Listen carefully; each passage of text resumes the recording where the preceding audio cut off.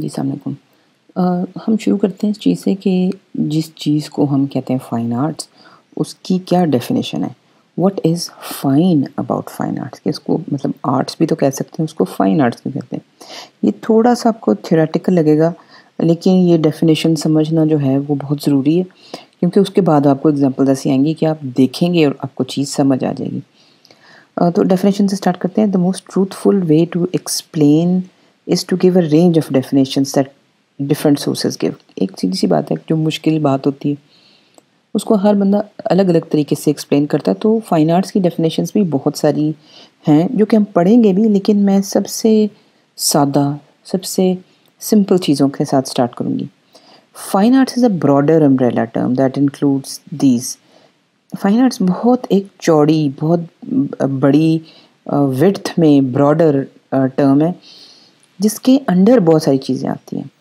मसलन visual arts आते हैं, उसके अंदर परफॉर्मिंग आर्ट्स आते हैं, शायरी आती है, म्यूज़िक आता है, डांस आता है, फ़िल्म आती है। इन सबको आप फाइन आर्ट्स के अंडर ही समझते हो, बेशक इनकी ट्रेनिंग जो है वो अलग-अलग फ़ील्ड्स के तौर पे हुई हो। Visual arts generally refers primarily to things like painting, sculpture, printmaking, photography and things of that nature. एक और टर्म है, आप डिग्रीज में भी आप देखते हैं कि जी मेरे पास एमए विजुअल आर्ट्स है, मेरे पास पीएचडी विजुअल आर्ट्स है।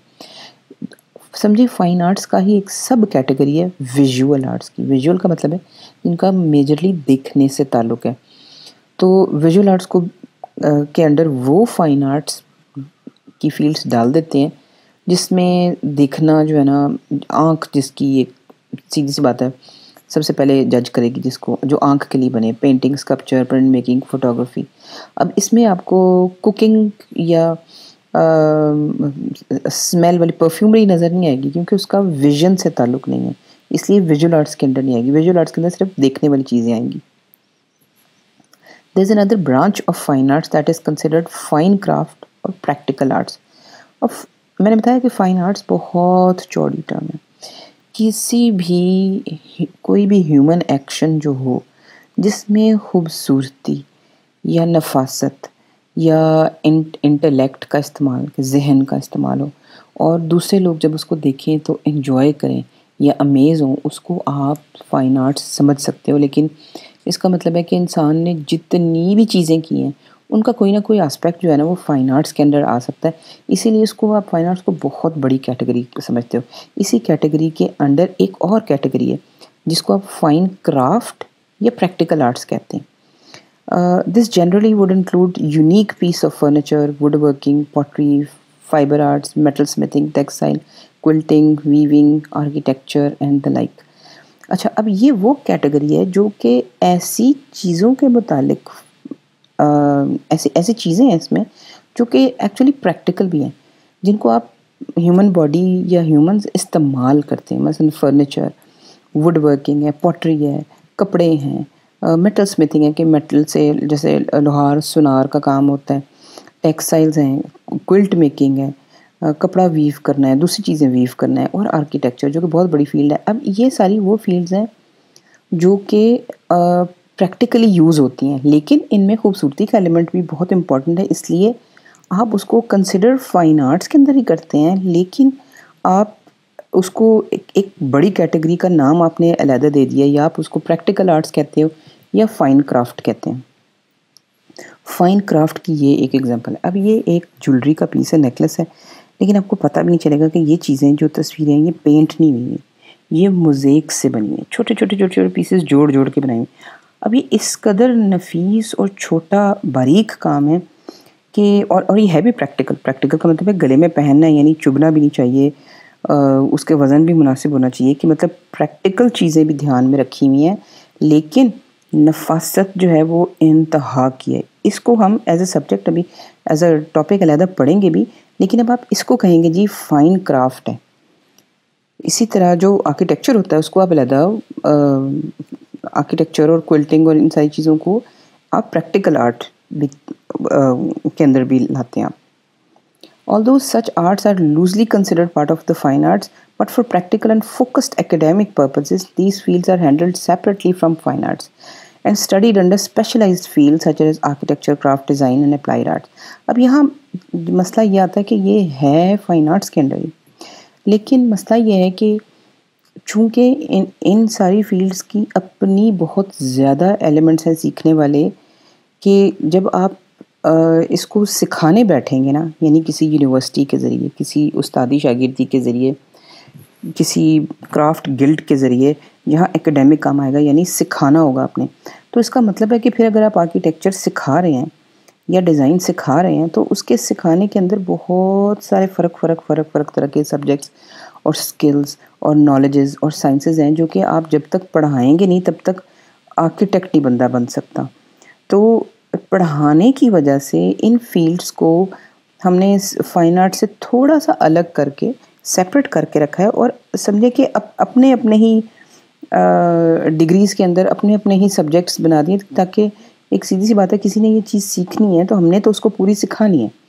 तो हम 4 साल 5 साल में अगर उस बच्चे को या स्टूडेंट को ट्रेन करेंगे, तो फिर हम इसको कोशिश करेंगे कि तमाम जो भी चीज़ें सीखने की ज़रूरत है ना, वो सिखाई जाएँ। इसलिए एकेडमिक पर्पज़ के लिए, यानी सिखाने के पर्पज़ के लिए, इन सबको अलग-अलग फ़ील्ड्स में डिवाइड कर दिया हुआ है, ताकि जो फ़नकार, जो बंदा ये चीज़ सीखना चाहता है, वो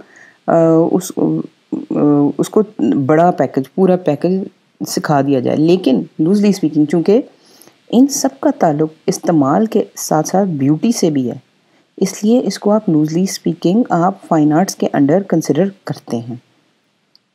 बेशक यूनिवर्सिटीज़ उसको फाइन आर्ट से थोड़ा अलग रखें, लेकिन समझ के मुताबिक, मतलब डेफिनेशन के मुताबिक, वो फाइन आर्ट्स के अंदर आता है। मसलन अब ये बिल्डिंग है, अब ये बिल्डिंग है, इस बिल्डिंग के बनाने में इंतहा की सोच, इंतहा की प्लानिंग, इंतहा का स्किल, एक्सपेरिमेंटेशन चाहिए। अब ये ब्यूटीफुल बिल्डिंग है, अब मैं तो उसको फाइन आर्ट्स बड़े आराम से कंसिडर करूँगी, लेकिन चूँकि जब सवाल ये हुआ कि कागज़ के ऊपर तो ये बन गई, लेकिन जब आपने प्रैक्टिकली ये बनानी है, तो जो स्किल सेट आपको चाहिए, जो आपको इन्फॉर्मेशन चाहिए, जो आपको मटेरियल की, फैब्रिकेशन की, बनाने की, कारीगरी की नॉलेज चाहिए, वो एक ट्रेंड आर्किटेक्ट के पास ही होगी। सिर्फ एक ट्रेंड आर्किटेक्ट ही, बल्कि एक आर्किटेक्ट नहीं, ये तो एक आर्किटेक्चरल फर्म है ज़ाहा हदीद की, जिसमें बहुत सारे सिविल इंजीनियर्स हैं, स्ट्रक्चरल इंजीनियर्स हैं, तरह तरह के डिज़ाइन कंसल्टेंट हैं, मटीरियल स्पेशलिस्ट हैं, कि एक पूरी टीम ने मिलके ये चीज़ की है। तो आप कहेंगे कि जी आर्किटेक्चर की फील्ड का बेहतरीन नमूनों में से एक ये नमूना है, यानी स्किल, हाई लेवल का स्किल और नॉलेज है। लेकिन फिर भी आप देखें तो आप कैसे कह सकते हैं कि ये ब्यूटीफुल नहीं है, कि ये एक आर्ट का नमूना नहीं है? ये है। इसलिए जितनी भी फील्ड्स हम का ज़िक्र हम कर रहे हैं, वो उनका गहरा ताल्लुक larger field of fine arts है, बेशक आप उसको अलहदा से पढ़ें। द प्रैक्टिकल आर्ट्स, यानी जैसे इन आर्ट्स की बात करें हम, प्रैक्टिकल आर्ट्स की, डिज़ाइन की, आर्किटेक्चर की, the practical arts are often based on the principle of form follows function, कि उसकी शक्ल ऐसी क्यों है, किसी भी चीज़ की, डिज़ाइन की, चप्पल की, कैंची की, जो फॉर्म है वो क्यों है? इसलिए कि उसने कोई फंक्शन सर्व करना है, कोई मसला हल करना है उसने। तो चूँकि ये प्रैक्टिकल आर्ट्स जो है, उनको प्रैक्टिकल आर्ट्स इसलिए कहते हैं क्योंकि वो कोई ज़िंदगी का मसला हल करते हैं, कि मुझे किचन चाहिए, मैंने किचन में ये चीज़ें पकानी है, उसमें चीज़ें हवा एग्जॉस्ट हो जाए, गर्मी ज़्यादा ना हो, तो ये मेरे मसले हैं। जो भी जो भी आर्किटेक्ट उस मसले को हल करेगा, उसको कहेंगे कि जी हाँ, जिसने प्रैक्टिकल काम किया। तो जो मेरा मसला है, जो फंक्शन हल करना है, वो उस शक्ल की वो चीज़ होनी चाहिए। इसको हम आगे भी पढ़ेंगे, लेकिन ये समझें कि ये जो प्रैक्टिकल आर्ट्स है ना, वो दिल की बात कम कहते हैं, वो मकसद ज़्यादा हल करते हैं, लेकिन जिस तरीके से वो मकसद हल करते हैं वो ब्यूटीफुल भी होता है। लेकिन किसी आर्किटेक्ट के पास या किसी डिज़ाइनर के पास इतनी गुंजाइश नहीं होती कि वो कहे कि जी बस मेरे दिल को पसंद आ रहा है तो ये मैं बना दूंगा, इस्तेमाल हो या ना हो, प्यारा तो है, ये चीज़ नहीं हो सकती। इसलिए इन आर्ट्स को आप प्रैक्टिकल आर्ट्स कहते हैं, कि जी प्रैक्टिकल मसले हल करने उन्होंने। That's why these fields have specialised scholarship and theories which are very different from theory and history of art and fine arts. यहाँ पे आके ये चीज़ें थोड़ी सी प्रैक्टिकल आर्ट्स जो है ना, फाइन आर्ट्स से थोड़े फ़र्क इसलिए हो जाते हैं क्योंकि हर अपनी फील्ड की फिर अपनी स्कॉलरशिप होती है, अपनी तहकीक होती है, अपने एक्सपर्ट्स होते हैं जो कि ऐसी थ्योरी, ऐसी स्कॉलरशिप क्रिएट करते हैं जो कि जनरली जो सिर्फ ब्यूटी के लिए देखने वाला जो आर्ट या फाइन आर्ट्स होता है ना, उससे अलग होती है। इसीलिए फिर समझें कि ये सारी फील्ड्स अपनी अपनी जगह बड़ी बड़ी फील्ड्स बन गई हैं, जिसके अपने एक्सपर्ट्स हैं, अपनी हिस्ट्री है, अपनी थ्योरीज हैं, अपनी स्कॉलरशिप है, अपनी काउंसिल्स हैं, अपनी अथॉरिटीज़ हैं।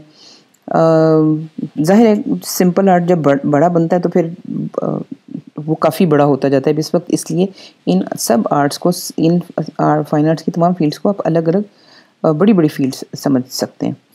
For this reason we will study practical arts as distinct from fine arts in next sections. अब चूंकि ये भी कोर्स पढ़ाने वाला है, ये मैं आपको पढ़ा रही हूँ, इस वजह से मेरा भी मसला ये कि अगर मैं इन सब को एज वन फाइन आर्ट्स पढ़ाऊँगी तो बहुत कन्फ्यूजन हो जाएगी, इसलिए मैं इन सब फील्ड्स को अलग अलग करूँ। इनफैक्ट इस कोर्स का मकसद यही है कि फ़ाइन आर्ट्स या डिज़ाइन या आर्किटेक्चर की जितनी भी फील्ड्स हैं उनको अलग अलग करके एक करके अलग अलग डिस्कस करें, ताकि उनकी अलग अलग फ़ीचर्स आपकी समझ में आएँ। और फिर जब सब कुछ अलग अलग समझ आ जाएगा, फिर आपको समझ आएगा अच्छा इन शायद 2-3 फील्ड्स को मिक्स भी किया जा सकता है। ये डिसीजन आपका अपना होगा। But it is important to keep in mind that there is a lot of grey area and cross discipline work in all of these fields. ये सारी फील्ड्स पढ़ाने की ज़रूरत की वजह से अलग अलग की गई हैं, लेकिन ये भी बड़ी इम्पॉर्टेंट बात है कि इनमें बहुत सारी चीज़ें मिलती जुलती हैं, जिसको कहते हैं ना ग्रे एरिया है, कि क्लियरली काट के आर्किटेक्चर और फाइन आर्ट्स को अलग अलग नहीं किया जा सकता। दोनों की क्वालिटीज़ जो हैं वो फ़र्क प्रोपोर्शन में मिल के इन फील्ड्स में होंगी। तो और वैसे भी बहुत सारे लोग हैं जो कि दोनों फील्ड्स में काम करते हैं, तो समझिए ये जो अलग अलग फील्ड्स की हैं ये इतनी अच्छी तरीके से अलग नहीं हुई हैं, इनमें बहुत सारी चीज़ें कॉमन भी हैं। One standard definition is that fine arts की एक बड़ी कॉमन सिंपल सी डेफिनेशन है, वो ये है कि creative art, specially visual art, whose products are to be appreciated primarily or solely for their imaginative, aesthetic or intellectual content।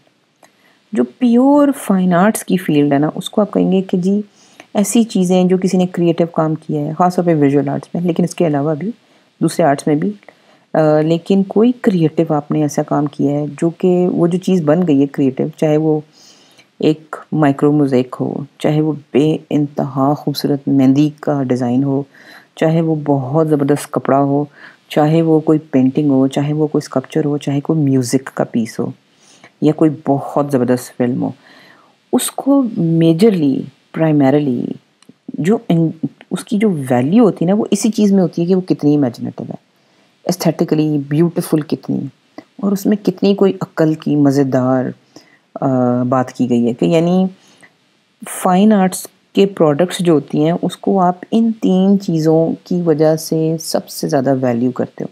Painting ने कोई फ़ायदा नहीं करना आपका, स्कल्पचर ने कोई आपका फ़ायदा नहीं करना, सिर्फ उसने आपको एक लज्जत देनी है, एक मज़ा देना है, एक हाय देना है कि जी किस कदर इमेजिनेटिव है, किस कदर ब्यूटीफुल है, या किस कदर ज़बरदस्त उसमें आइडिया, कि वो सिर्फ इन्हीं चीज़ों में ही उसकी वैल्यू होती है। उसको उसका अदर कोई फ़ायदा ज़रूरी नहीं कि कोई और फ़ायदा भी हो। मतलब ये खूबसूरत है, ये किसी बच्चे ने पेंटिंग बनाई है, जिसने बनाई है, बात ये है कि इसको हम खूबसूरती और रंगों की वजह से अप्रिशिएट करेंगे। मैंने इसका कुछ नहीं करना, मेरे लिए यही काफ़ी है कि ये मेरे सामने हो और मैं चलते फिरते इसको बार बार देखूं, मेरी आँखों से इसका इमेज मेरे जहन में जाए और मैं खुश हूँ। मेरी खुश होने के लिए या मुझे इंटरेस्ट करने के लिए ये पेंटिंग काफ़ी है, ये बहुत बड़ा रोल है, इसको कुछ और करने की ज़रूरत नहीं है। इस तरह या इमेजिनेशन की वजह से आपको पेंटिंग पसंद करते हैं। अब इसमें इतनी लंबी चौड़ी स्टोरीज़ हैं कि मैं हर दफ़ा जब देखूँगी इसके फ़र्क मुझे मतलब नज़र आएंगे, यानी इसमें आइडिया ज़्यादा इम्पॉर्टेंट है।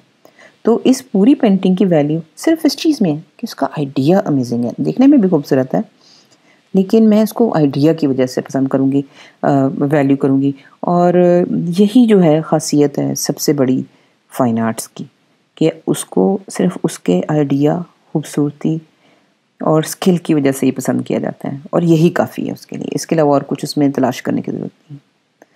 Similarly visual art is defined as art forms that create works that are primarily visual in nature, जैसे विजुअल आर्ट का पहले भी मैंने बताया कि जी वो आर्ट फॉर्म्स जो कि ऐसी चीज़ें बनाती हैं जो कि आँखों के प्लेजर के लिए।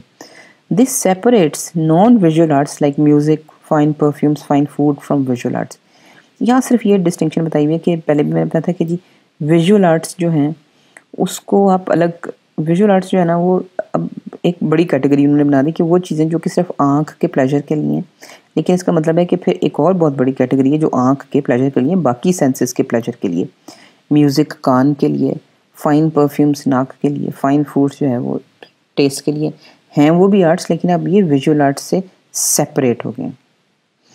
Similarly, film, theatre, and dance, which are predominantly visual, are more comfortably clustered under the category of performing arts because they make a use of another form defining elements, which is time. अब theatre, dance, drama, acting, ये visual तो हैं, हम आंखों से देखते हैं, लेकिन इसको आप विजुअल आर्ट्स में नहीं रखते, इसलिए कि आपने इनकी भी एक और कैटेगरी बना दी है जिसको आपने कह दिया जी परफॉर्मिंग आर्ट्स। कोई भी चीज़ जो परफॉर्म की जाती है, क्योंकि इसमें ना एक और एलिमेंट आ गया है जिसको आप फॉर्म डिफाइनिंग एलिमेंट कहते हैं कि जिसकी वजह से शक्ल इन चीज़ों की विजुअल आर्ट से फ़र्क बनती है, क्योंकि इसमें टाइम आ गया।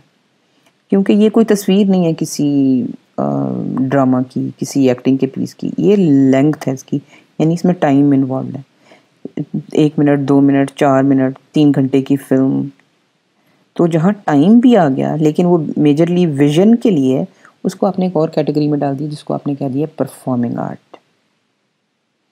The scope of the field is very wide, but for easy understanding fine art should be seen as, मतलब जैसे बताया कि मैंने, ये तो आपको समझ आ गया होगा कि फाइन आर्ट्स की फील्ड बहुत बड़ी है, बहुत चौड़ी है, लेकिन आसानी के लिए आप ये समझ लें, making art work that are made purely for the sake of themselves, के किसी भी चीज़ को फाइन आर्ट्स कह लेंगे, किसी भी पीस को, जो भी चीज़ बनी हुई है एंड में प्रोडक्ट है, उसको आप फाइन आर्ट्स कह सकते हैं अगर वो सिर्फ प्लेजर और सिर्फ इसलिए बनी हुई है कि वो बात कही जा सकती है। कि मसलन अगर शेर आपने कह दिया है तो ठीक है, शेर की ब्यूटी उसके शेर होने में ही है, बेशक उसके पीछे आइडिया भी सब कुछ भी है, लेकिन कई शेर ऐसे भी होते हैं जिसके पीछे आइडिया को बहुत बड़ा नहीं होता, लेकिन लफ्ज़ों की बंदिश ऐसे होती है कि आपको मज़ा आ जाता है। इसका मतलब है कि purely the field of pleasure, किसी भी सेंस के ज़रिए जो है ना, आप उसको कह सकते हैं कि वो फाइन आर्ट्स की फील्ड है। इन सच works skill, idea and aesthetic hold the focus and main value. यानी जिस चीज़ को आप कह रहे हैं प्लेजर है, अब प्लेजर भी किन चीज़ों से आता है, या वो इंतहाई स्किल से, इंतहाई ज़बरदस्त किस्म के तरीके से बात की गई हो, या उसमें आइडिया बहुत अच्छा हो, या उसमें खूबसूरती बहुत अच्छी हो। बस ये 3 चीज़ें हैं जिसके प्रोपोर्शंस ऊपर या नीचे होने की वजह से आप कहते हो कि कोई भी पीस ऑफ आर्ट बनता है और वो खूबसूरत होता है।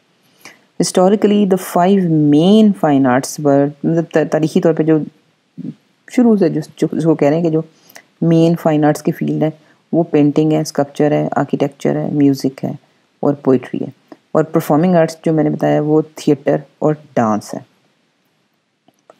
आजकल जो है वो फाइन आर्ट्स में कुछ एडिशनल चीज़ें भी आ गई हैं, जैसे फिल्म, फोटोग्राफी, वीडियो प्रोडक्शन और एडिटिंग को भी आप फाइन आर्ट्स के अंदर कंसिडर कर सकते हैं। डिज़ाइन है इसमें, सीक्वेंशियल आर्ट है, कॉन्सेप्चुअल आर्ट्स है, प्रिंट मेकिंग, अब ये नई फील्ड्स हैं। One more way to look at art और art object is to see how less और मोर मीनिंगफुल और कॉम्प्लेक्स दे आर। आर्ट की ऑब्जेक्ट बड़ी सादा भी होती है। छोटे से बच्चे ने अगर एक पेंटिंग बनाई है वो बहुत सादा है, लेकिन अगर बहुत एक्सपीरियंस बंदे ने कुछ पेंटिंग बनाई है तो इतनी मुश्किल है कि उसको सदियां लग जाती हैं पूरी बात समझने में। लेकिन दोनों आर्ट हैं, तो एक ये तरीका भी है किसी भी आर्ट ऑब्जेक्ट को देखने का कि वो कितनी कम या कितनी ज़्यादा मीनिंगफुल और कॉम्प्लेक्स है। Once you understand